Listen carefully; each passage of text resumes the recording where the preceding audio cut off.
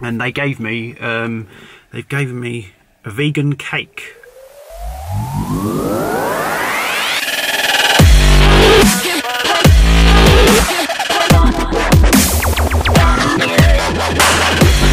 Good morning, I'm Dan Jackson and welcome to my channel, Dan's the Engineer. In this episode, I'm going to be going through a typical fire alarm survey that I undertake. I'm going to look at a survey. It's a block of flats, never been there before. I don't know how many flats, how big it is, how many stories or anything. I've asked for drawings, I've asked for more info, and they've not given me nothing. I mean, this is quite common. A lot of people send me emails or call me up and say, look, we want you to quote a new fire alarm system. We've been told we need a new fire alarm system. So I say, okay, what system do you need? And like, oh, we want you to come out and design us a system. I'm like, yeah, but the way it's supposed to work is you're supposed to have a fire risk assessment done, and they'll tell you the category of fire alarm system. There's different categories. It might be just be escape routes. It might be the escape routes plus rooms off the escape routes. There might be high risk areas. I don't know your building. So the client is supposed to tell me what type of system they want. So this particular one, all they've come back with, hang on, I'll just read it out on my phone. It says, can you please quote for a grade A LD2 fire alarm detection and alarm system based on a BS 5839 part 1 system. So straight away, it's sort of contradicting what you're saying, because LD2 refers to a domestic system, part 6, but then they then say it's got to be installed to a BS 5839 part 1, which is a non-domestic fire alarm system. So a bit of discrepancy there. Do they mean inside the flats? Do they mean just a communal stairwell? What do they mean? It's the information given to me is not correct, and this is why I'm doing this video, so I can show you typically what happens. Now, what I do is go and survey the building. I take my notes and I go back to them again and say, this is what I recommend. Can you clarify this is what you want? And then it's down to them. It's their property. It's their building. They should manage the building. It's not down to me. I'm the designer of the fire alarm system. I'm going to be the installer, and hopefully we'll be the maintainer. So, you know, that's my part of it. I can only do what the information is given to me. However, I think it's important for me to go and say, I recommend we have this and we put detection in the flats for this reason, and always give a reason why. And I give a bit of a breakdown cost as well. So, you know, because you'll get companies out there who'll just go in and say, oh, well, LD2, I'll just stick a domestic smoke alarm system in the communal stairwells, and that's that. It doesn't quite work like that. They have mentioned grade A. I've printed off some sheets that I've used when I've made these quite a few years ago actually, as a bit of a reference guide to what LD3, LD2, grade A and so forth means. And there's one for part 6 and one for part 1. So part 1 is non-domestic and part 6 is domestic. However, what you've got to bear in mind, guys, is that some like blocks of flats, for example, will come under part 1 because of the type of buildings they are, and things like care homes and stuff like that, they come under part 1, not part 6. So I'll just show you this, guys. So this is for part 6. So as you can see there, we've got LD3, LD2, LD1. You can probably read them, and we've got PD1. PD is for property protection, not life protection. L stands for life protection. It's rare you'll come across a PD 1 and 2 system, particularly in domestic. And here we've got the fire alarm grades. So they've asked for a grade A. So if we read here, it says grade A is a fire detection and fire alarm system which incorporates control, indicating equipment and power supply equipment conforming to the standards BS EN 54-2 and BS EN 54-4 respectively. So what that means is it needs to be a full fire alarm control panel. So, you know, a typical commercial fire alarm system. So they've asked for a LD2. So according to this, they want automatic fire detection as per LD3, so on all escape routes and other areas of high fire risk. That's what they're asking for. But then they said it needs to conform to part 1. So if we go over to, this is sort of non-domestic. As you can see, you've got M, manual, L5, L5M, L4, you know, and everything else. So these are the different categories. And then again, we've got the grades which are the same. So as you can see here, it doesn't have LD2 written on here. I've got to go back to them and say, what do you mean? L1, L2, LD2, L4, what do you mean? Because they're very different things, as you can see. They haven't indicated if they want me to include detection within the flats, because in theory, the flats come under Part 6, so they might have their own smoke alarm system. So this is what we typically do in flats. You install a fire alarm system in the stairwell.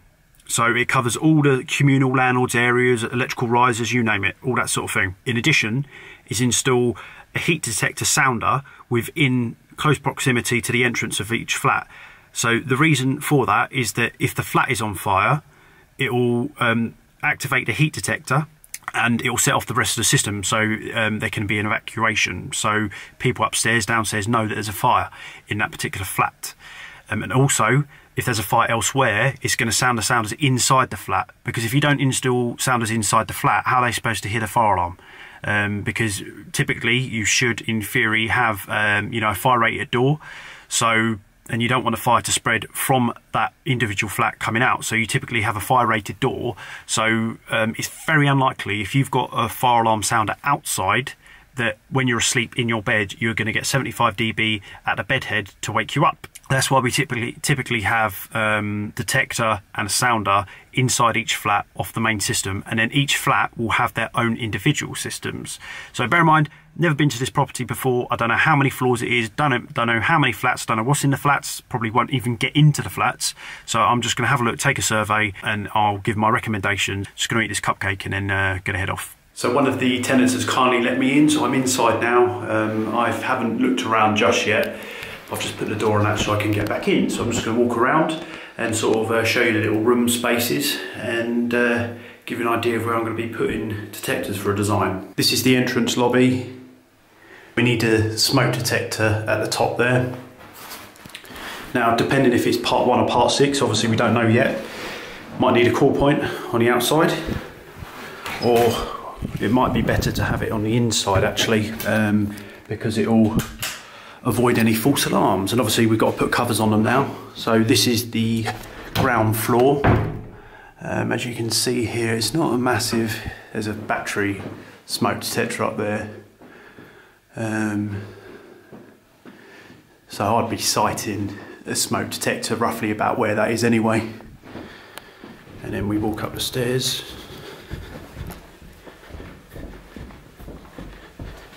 And we've got a landing, sort of half landing, you see here. So I'll be putting a smoke detector on this landing as well, because it's a, you know, it is a substantial landing. And we've got another flat here on the next floor up. So it's a sloping stairs, so arguably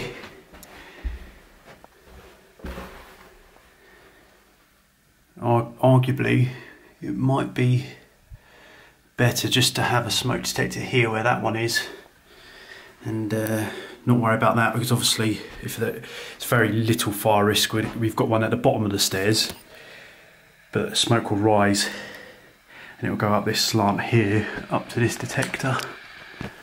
But let's have a look at the rest. We're going up to the next floor now.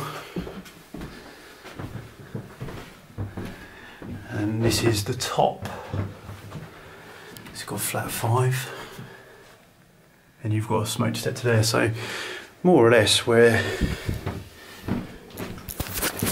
all the detectors are already, we'll probably just keep it like that. However, depending on whether they want sounders within the flats or not, it might be advisable to put detectors and sounders outside each flat, which that would need one on each level. So we need one on the ground floor, we need one on the sort of, it's not really the first floor, sort of mez if you like, and then up the next bit, and then the top, so 4 all in all. And it's going to be wired up inside the stairwells. Now the cabling has to be metal clipped to manufacturer's instructions, and that includes if it's in containment, unless of course the containment is metal. So in these sort of properties, usually run cables up. I mean, we've got a panel going in the lobby there, so typically we'd probably run mini trunking if that's what they want. It looks a bit better because it can be blended in, but as you can see, all the covings. It's a bit of a decorative coving, if you like. And then just clip the cables inside just using P-clips or banding. There's all sorts of things out there as well, but as long as it's clipped inside and looks nice and neat, and sort of finish off the corners with cork and stuff like that. And the fuse board cupboard. This is the electrical cupboard, so I'm just going to have a look in there. Now, yeah, there's no lock or anything on it, which I'm going to recommend they put like an FB lock or something like that, because I mean, look, you've got all sorts of storage stuff in here. I mean, I've seen a lot worse, but let's just open this up. Right, here we go. So the reason I'm looking in here is because I need to look for my electrical supply for my fire alarm. So let's state some of this. There needs to be some trunk and lid on that. There we go. I can't help but look at the electrics when I go in here, but anyway. This isn't labelled up as the landlord's board, but I assume it is. I will get clarification from them, because we want to make sure it's metered correctly, and there is a spare way at the end here, so we can just use a separate circuit, and we'll be coming out of here literally through that wall, yeah, literally through that wall to our fire panel. So it's quite a nice straightforward one. So yeah, that's the electrics anyway. And I'll have to make sure, seen here, we've got a water stopcock in here, and there's the MET, the earthing system. It's PME, TNCS. So yeah, you know, I'll probably put a lug on that anyway. The reason I'm looking at this is because we've got to put in a fused spur. It doesn't have to be double pole anymore, though we are going to use it. You know, I like using the MK metal clad. That's what we're going to recommend. So we've got to put a new circuit in. Because I've got to put a new circuit in, I've got to meet the regulations, the relevant regulation 7671, and also because it's domestic, it'll have to be registered with building control. So for any fire alarm companies out there who get another electrician in or do it themselves, you should be taking this into account, these type of things. You have to be registered, you know, to meet Part P, all that rubbish. So it's sort of notifiable work, because it's a new circuit. So if you're getting somebody else to do it, you need to be making sure that they're doing their bit as well, and you're getting certification. So I'm going to give an option to install detectors and sounders off our fire alarm system for the building internally as well, so that it can provide early warning. Let's say, for example, there was a fire in flat number 2 over there, and that's literally the closest one to the front door. Let's say there's a fire in there. The fire's obviously, it could spread out into the corridor or up or whatever. Surely you want to know, if you're on the top floor, number 5, that there's fire so you can escape. So if we didn't put a detector on our fire alarm system inside the flat, how are they going to know upstairs that there's a fire? It'll be too late. It would have spread outside of the flat already.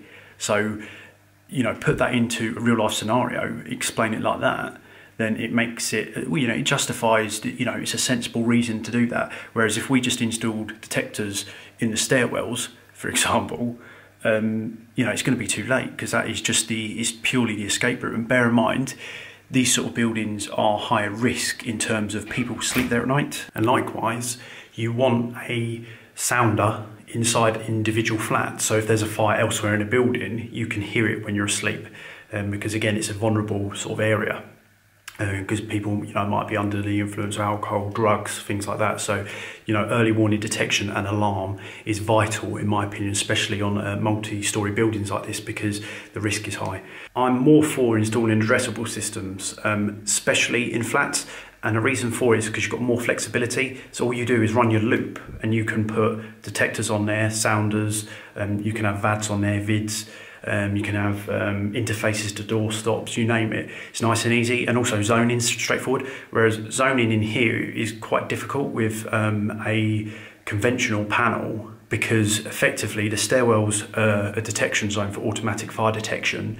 However, if you've got call points, you want to do the floor where the fire is, and it gets a little bit more complicated because of the type of building, whereas you, with an addressable, you can set whatever zone you want it to be. You don't have to wire it as a zone. It's more straightforward. So although there's a little bit more cost involved in an addressable panel and detectors, there's more flexibility. You can do a lot more with it, and that's really important, and also for future proofing as well.